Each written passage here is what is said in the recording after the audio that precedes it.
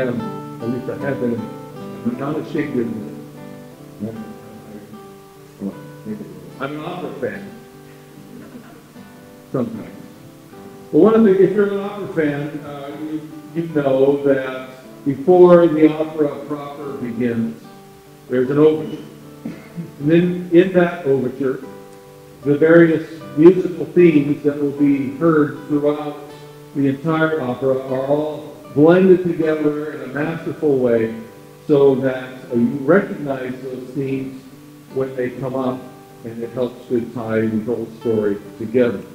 And what President Nuru did just a little bit ago was give us a masterful overture of all the various themes that Machen brings out in this book. And honestly, he didn't leave me a whole lot to say. So I tried to say this to be short, but you all know that's not true, so there's no point in even saying that. But he did a wonderful job, and we will be developing then those themes that you just heard in a little bit more detail. So my assignment is chapter 3, God and Man, and then also chapter 7 that has to do with the church. And we'll talk about tying all of those in together. Again, I trust you will hear some of the same themes that Pastor Lou was able to present to us just a moment ago. Well, let's dig right into chapter 3 on God and man. But before we do that, I'd like to turn your attention to a very familiar passage of Scripture, and that would be Psalms, the book of the Psalms. It would be Psalm 1. As I read this, I'd like you to think about that overture that you just heard, and think about how this psalm reveals some of those things. Blessed is the man who walks not in the counsel of the wicked, nor stands in the way of sinners, nor sits in the seat of scoffers. But his delight is in the law of Yahweh, and on his law he meditates day and night. He is like a tree planted by streams of water that yields its fruit in its season, and its leaf does not wither. In all that he does, he prospers. The wicked are not so, but are like chaff that the wind drives away. Therefore the wicked will not stand in the judgment, nor sinners in the congregation of the righteous. For Yahweh knows the way of the righteous, but the way of the wicked will perish. As Pastor Leary was going through his introductory comments, thinking about the contrast between those that are faithful to God in His revelation and those who are not. And though I think we could recognize that in both camps, the stated goal that we hear is that we will improve society, we will improve people, we will improve relationships, we will improve nations, we will improve services, we will improve. But one is true and one is a lie. One will bring flourishing and one will bring perishing. And which this psalm brings out so wonderfully. Machen put forth in his book that the Christian gospel consists in an account of how God saved man. But before we can understand that gospel, Machen rightly insists, similar in vein to what John Calvin said regarding the Scriptures and why God gave them to us, so that we might know God and what duty He requires of man. We need to understand something about the two, about God and about man, before we can really understand the gospel. We'll start, as Machen did, with the doctrine of God. And modern liberalism is diametrically opposed to Christianity with regard to the doctrine of God. You know, one of the things that you will hear in my lecture, and I'm sure in some of the others as well, is that it's not just that liberalism is calling Christianity into question, trying to sort out the answers in some sort of honest way. No, it is opposed. We are at war, theologically, and we have been for a long time. And the things that Machen is saying about this sound as if they could have been written yesterday. Because the battle is still raging, and we must be engaged. As Pastor Little pointed out, the religion of liberalism believes that we should not really seek to know God. That's really not our purview. That's not what we need to be doing. In fact, I would suggest to you that they would actually believe that you can't really know God. You can maybe know about Him to some degree, but only to the extent that you feel His presence. Machen rightly points out that feeling His presence is at the heart of liberalism. I mean, that really sounds good, doesn't it? I mean, there are many evangelicals that love to talk about feeling God's presence. I just felt God's presence. In recent days, we've had a rash of revivals, so-called. And when you read those that were there, they will say things like, I just felt God's presence there. And if you dare suggest that there might be some question about the proceedings, how could you possibly ever doubt? Because I felt God's presence. If you bring God's Word into question, well, you're just trying to deny God's presence. You can't deny my experience. For that is the sum total of the liberal faith. But Machen points out that any religion that consists merely in feeling the presence of God is devoid of any moral quality whatsoever. Pure feeling is non-moral, he says. There's no fixed standard to this. You can't say it's right or wrong. It's just all about the experience of the moment. But by contrast, Christianity affirms that the knowledge of God is the very basis of religion. Machen said rational theism, the knowledge of one supreme person, maker, and active ruler of the world, is at the very root of Christianity. And he's absolutely right. Now, I'm going to be referring this evening to a fine publication called The Fig Tree, which I think is ironic. Since Jesus cursed the fig tree because it wasn't bearing any fruit. Is this published over on this side of the mountain? We get this over in Spokane. It must be pretty local over there. This is just the latest edition. I usually throw these away when they come to the mail in all the churches. And here we have Synod Companion Practice Ubuntu. I'll refer to that one a little later. Talks about Gonzaga having a rabbi and a Torah there.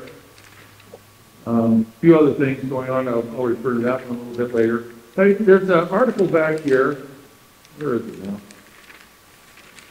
Oh yeah, here it is. So here's an article, Always Asking Why Led a Young Man to Study and Teach Philosophy. This gentleman's name is Keith Wyma. He's professor of philosophy at Whitworth University. And as it says here, he's built his life on asking the why questions. He believes it's important for everyone to learn a bit of philosophy. And he goes on to talk about why. But I want you to listen to what he says. He suggests that once we, quote, reach this level, the level of seeing below the surface and at the core of why people think the way they think, we begin to realize that issues are so complex that we're not going to be able to completely understand them. He says, if we realize that about our own beliefs, and realize that about where other people are coming from too, I think it promotes a degree of humility and compassion. Unquote. For him, this is especially evident through the philosophy of religion, which he said has taught him that it is rational to believe in God and be a Christian. On the other hand, he said, philosophy of religion has also taught him that he's not going to be able to convince everyone to be a Christian by offering demonstrative proof.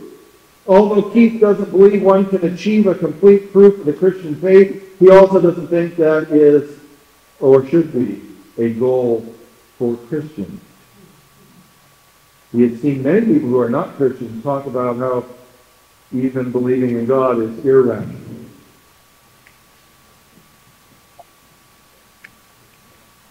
That's exactly the sort of thinking that Machen was arguing against 100 years ago.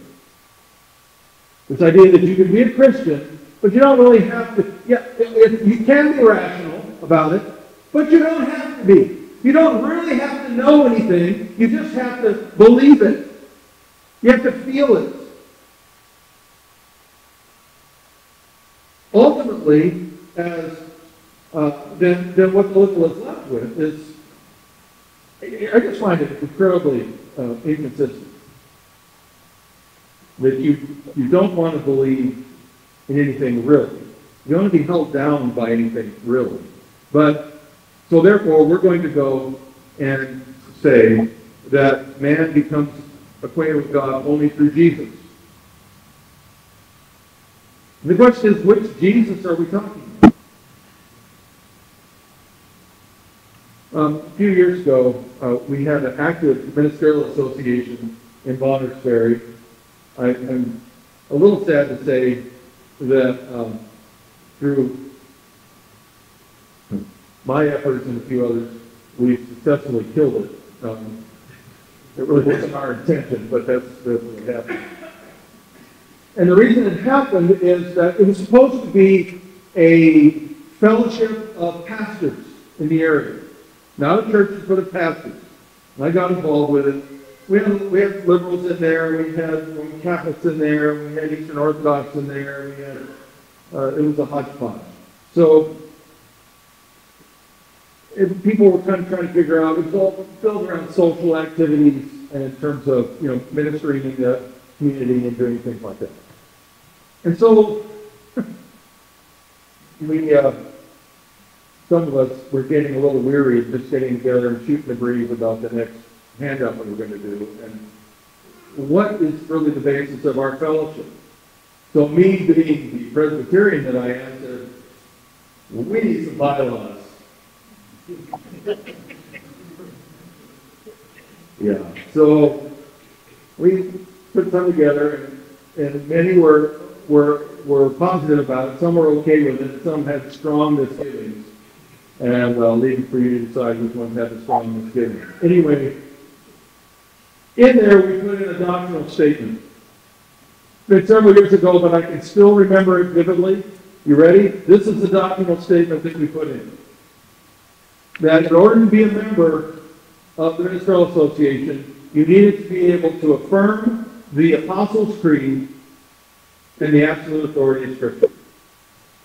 Period. It did. It emptied. The liberals said they were horrified. We don't want to elect doctrine.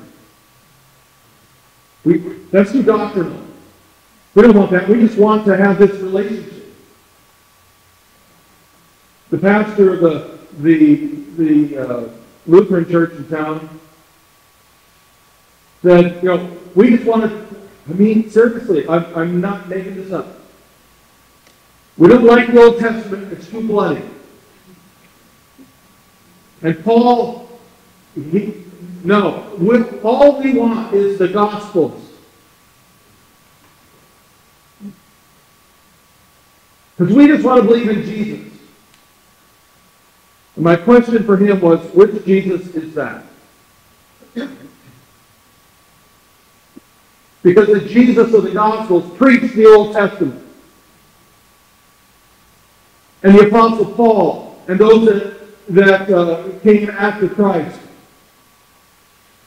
Their preaching was based upon the Jesus that they say they want, and yet they don't want anything else but love and kumbaya around this imaginary Jesus that they have concocted in their minds.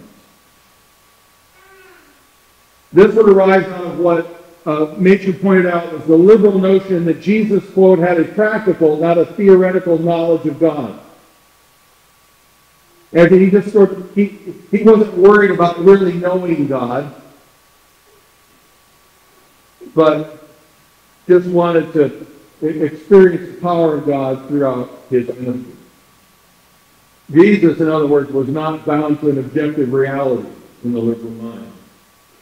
But Christianity believes, as Machen pointed out, that man may know God in other ways than through Jesus alone, which is kind of a startling thought. But then he explains himself, pointing out that even Jesus, as he walked in relationship with his Father, he pointed out and saw God's hand in nature. He pointed out that God was to be found in the moral law, that God's law would be written by the Holy Spirit on the hearts of men, and that God is revealed in the Scriptures.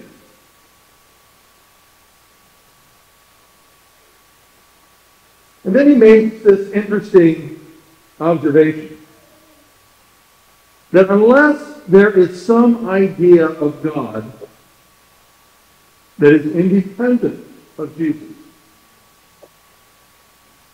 ascribing deity to Jesus has no meaning. Let me say that again. Unless there is an idea of God that's independent, set apart from Jesus, ascribing deity to Christ doesn't have any meaning. And the reason for that is that there has to be an antecedent. So for us, for Christianity, our belief, our concept of things don't just spring out of thin air or out of our experience. They don't just spring up because we're so impressed with Jesus that, oh, maybe God's like that. Prior revelation gave us the template by which we recognize that Jesus is God. And that is a huge difference between the religion of the liberal and the Orthodox Christian faith. That dependence upon the revelation that God has given of himself. At the very root of Christianity, Machen points out, is the belief in the real existence of a personal God to whom we are accountable and with whom we fellowship. Pastor Lear pointed out the liberal tendency to talk about God as Father and the universal brotherhood of man. It's ironic that, and Machen points out the irony in his day as well, that though people don't, the liberal mindset doesn't want to really see God as a personal God that you can actually know and really have fellowship with. They love to use the term Father, which is nothing if not personal and intimate and relational. I mean, it's a useful label, isn't it? Seems to allow for belonging, but without submission. It seems to allow for a broad application of connection without the responsibilities of actual relationship. It has the appearance of genuine Christianity due to the way that the Lord Jesus really, as Machen put it, enriched the meaning of that phrase. And he did. But Jesus used that term regarding the fatherhood of God, most specifically concerning those with whom God actually had a relationship, a saving relationship through Christ. The liberal concept of fatherhood is polytheistic or pantheistic at its root. Christians, however, deny the teaching of the universal fatherhood of God.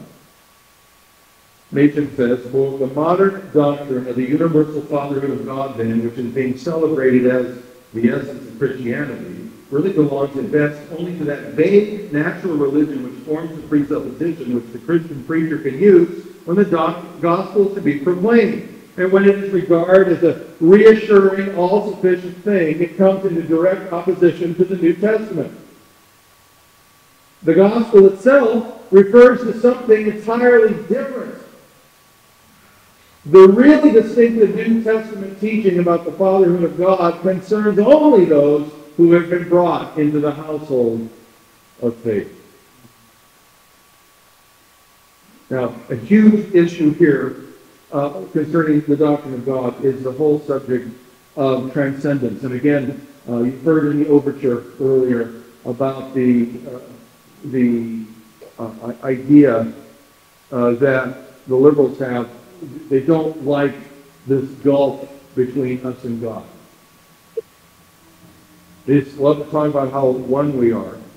And really, in a metaphysical kind of sense, the modern liberals believe that God is not really a person that's distinct from ourselves, but that our life is part of His. There's a spark of divine in us. We're kind of wound up all together in that, and really God is, I can almost put it this way, a summation of all of our heart's desires to transcend, for us to transcend the bounds of the struggles of this life.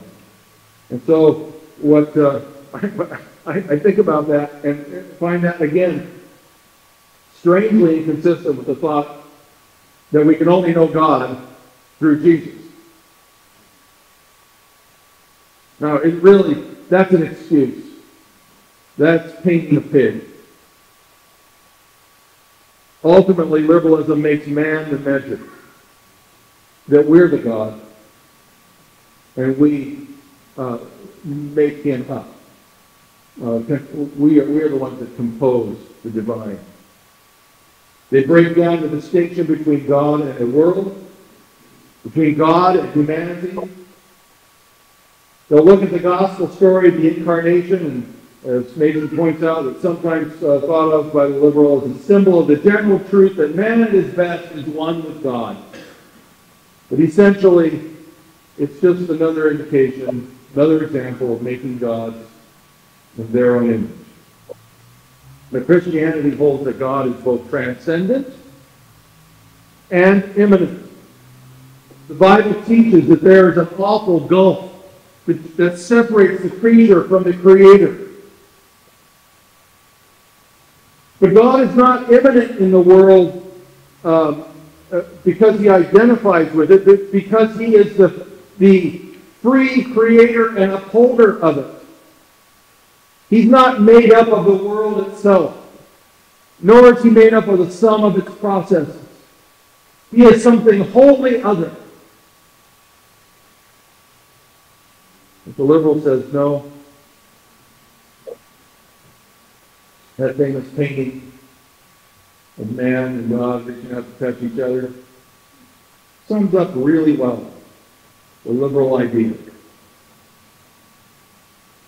that we can reach out and touch God. And of course that is altogether much too low of a view of our infinite Creator. Now, I need to move on. Christianity differs from liberalism not only in its conception of God, but also in the conception of man. Modern liberalism has lost, and this is the other side of the coin at this point, has lost all sense of that gulf that separates the creature from the Creator, because liberals have the supreme confidence in human goodness, in spite of the evidence to the contrary. They have little to no consciousness of sin, or denying that it exists altogether. And when that situation is in place, there is no such thing as gospel, because there's no need. The reason the gospel is good news is because we are incapable of saving ourselves because of our sin. If we were sinless, nothing to be condemned for, then so what about the gospel?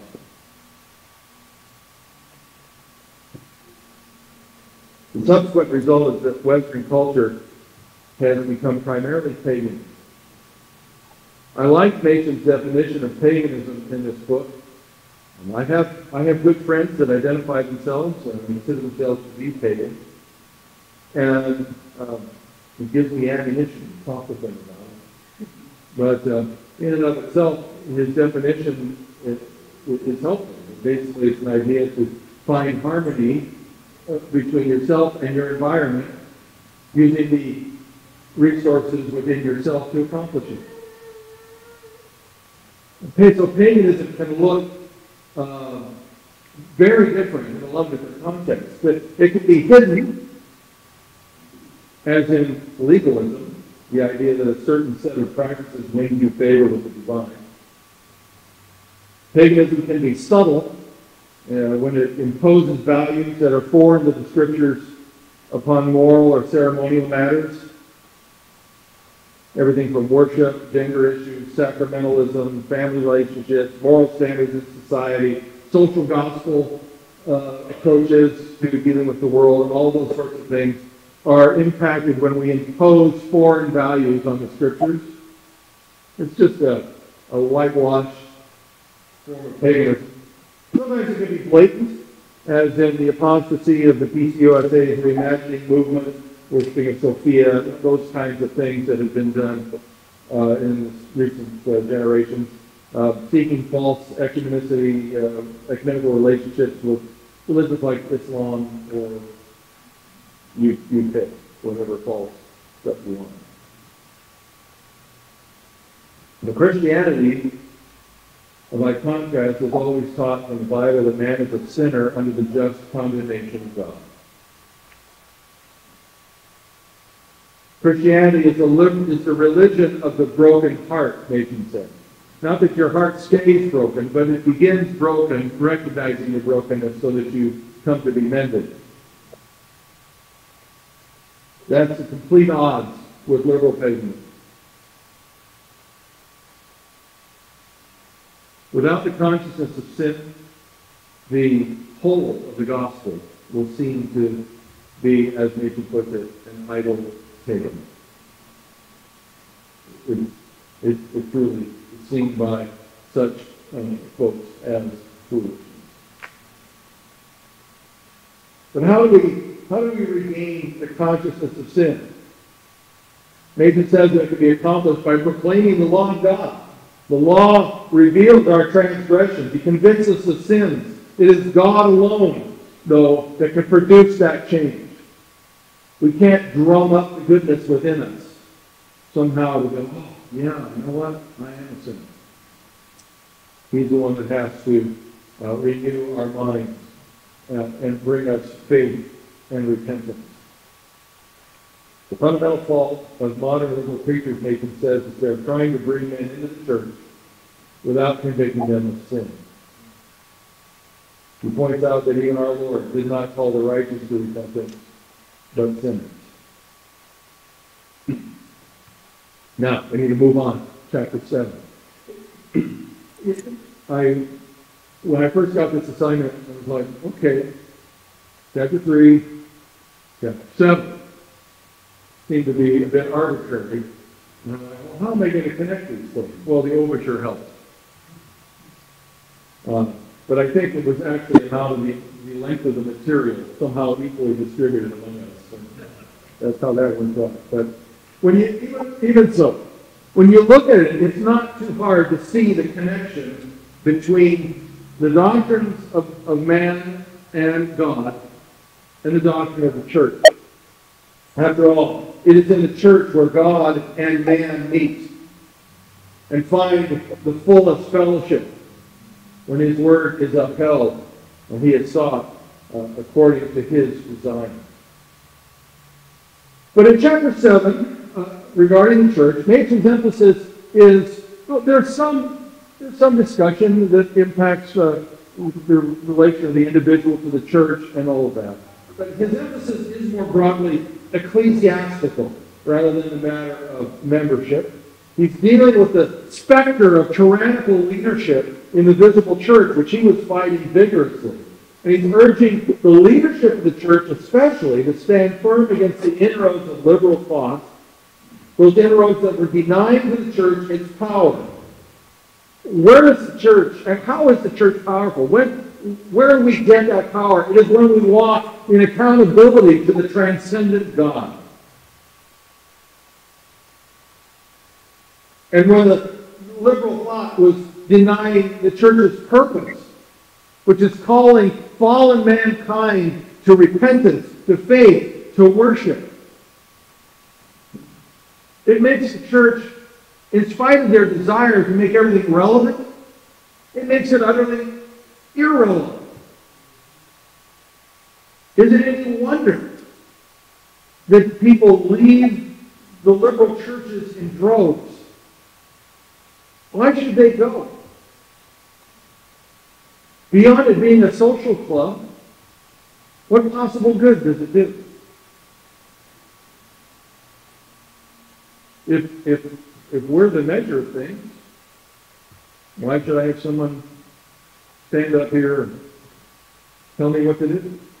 Or tell me what's right? If I'm the one who determines it. Well,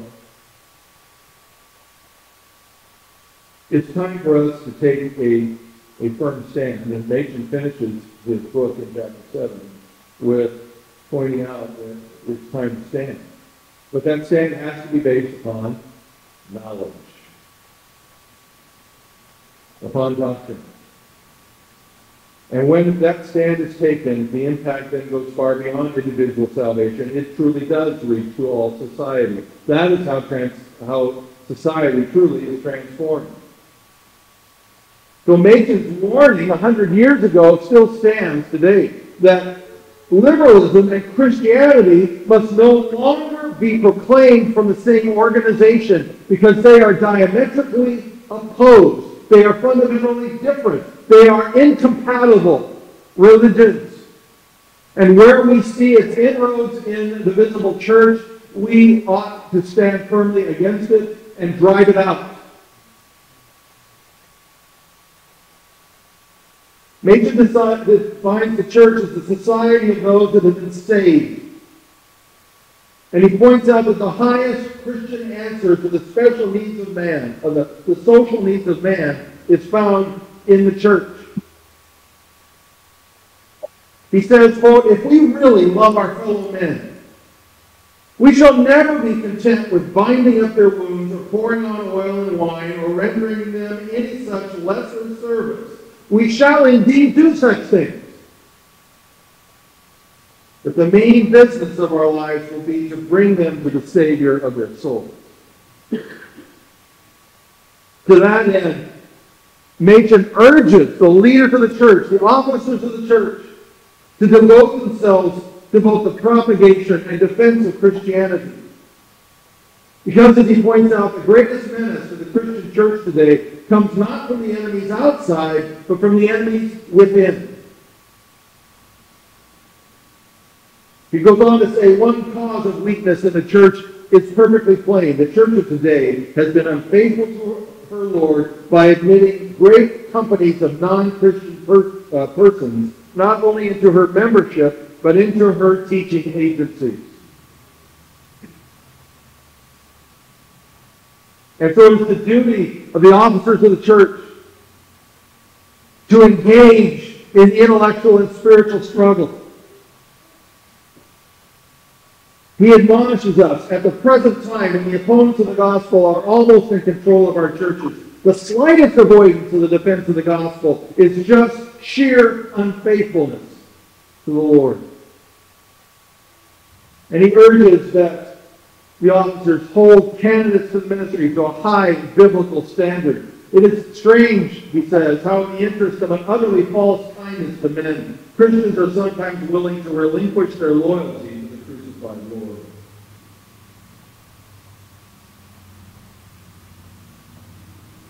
Come back to the picture.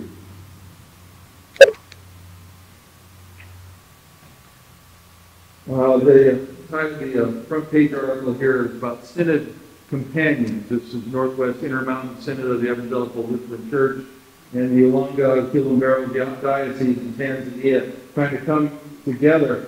And I'm not sure exactly what this lady's position is. Named Heidi Pryor. Oh, she's the chair of the Synod Companion Synod Committee. And she points out, they practice Ubuntu, an understanding that I am because you are. What happens to me affects you. What happens to you affects me. The understanding of compassion, being together, walking together, and living together. And that's the standard. That we all walk together in peace and harmony, regardless of anything else. And then I turned the page, and I thought, well, that was pretty enlightening. And here's an article, Pope and WCC leaders commit to walk together. This is during a visit of Pope Francis in Rome on March 23rd, a World Council of Churches delegation of the Roman Catholic Church committed to walking, praying, and working together for justice, reconciliation, and unity. The meeting noted stronger bonds between the WCC and the Roman Catholic Church. They increased ecumenical collaboration. They're all trying to work together to strengthen church unity in a divided world. The Pope calls for an ecumenism of the heart, which gives a clear common witness to Christ, even where institutional unity of the churches has not yet been achieved. How, I would ask you, can you have a clear common witness to Christ when you don't agree on who he is? And yet that is the liberal mentality. We don't care about the doctrine, we care about the feeling. That's the foundation of liberal calls for unity. It's at the expense of revealed truth. So it is incumbent upon us as officers of the church to insist upon ministers who are zealous for the Christ that is revealed in all of Scripture. Towards that end, Christian education must be renewed. This is a huge thing for Machen. He pointed out that schools are being ruined by the absurd notion that something can be drawn out of the mind before anything is put in.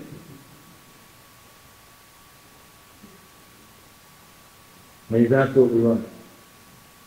Education needs to be renewed to counter simple ignorance, renewed to counter state control, renewed to counter a false understanding of what Christianity is. He points out the growth of ignorance in the church is the logical and inevitable result of the false notion that Christianity is only a life and not also a doctrine. If Christianity is not a doctrine, then of course teaching, he says, is not necessary. And then he goes on to point out that education needs to be renewed in every venue possible. Family, educational agencies of the church, and even individual responsibility as well. Christian education, he says, is the chief business of the hour for every earnest Christian man. Christianity cannot subsist unless men know what it is. And the fair and logical thing is to learn what Christianity is, not from its opponents, but from those who themselves are Christians. Yeah. And then finally, he does bring things back, and with a little bit more of an individual kind of tone to it. That is, he's speaking about how is society truly to be transformed? How are we really to walk in unity? What is the foundation of unity? And he speaks of it as being bound together in the fellowship of the Spirit. Here is the genuine basis for unity. With this, these are in the closing words of the book. There must be somewhere groups of redeemed men and women who can gather together humbly in the name of Christ to give thanks to him for his unspeakable gift and to worship the Father through him. Such groups alone can satisfy the needs of the soul. One hears much, it is true, about Christian unity, harmony, cooperation, but the union that is meant is often a union with the world against the Lord, or at best, a forced union of machinery and tyrannical committees. How different is the true unity of the Spirit in the bond of peace? There are congregations, even in the present age of conflict, that are really gathered around the table of the crucified Lord. There are pastors that are pastors indeed, but such congregations in many cities are hard to find. Is there no refuge from strife? Is there no place of refreshing where a man can prepare for the battle of life? Is there no place where two or three can gather in Jesus' name? If there be such a place, then that is the house of God. And that is the gate of heaven.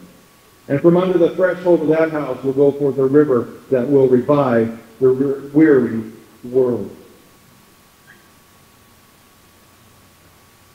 Machen, of course, was writing in the aftermath of a world war. There's a lot of uncertainty in those days. And he acknowledges as he goes through these chapters. But he rightly points out that while the near future may seem uncertain, the end is clear. Christ and the church are absolutely triumphant. Our God will not abandon us. He may yet have another reformation in store for us. His truth will stand, and each of us must determine whether or not we will stand with him. Let's pray. Lord, we thank you for the insight and courage that you gave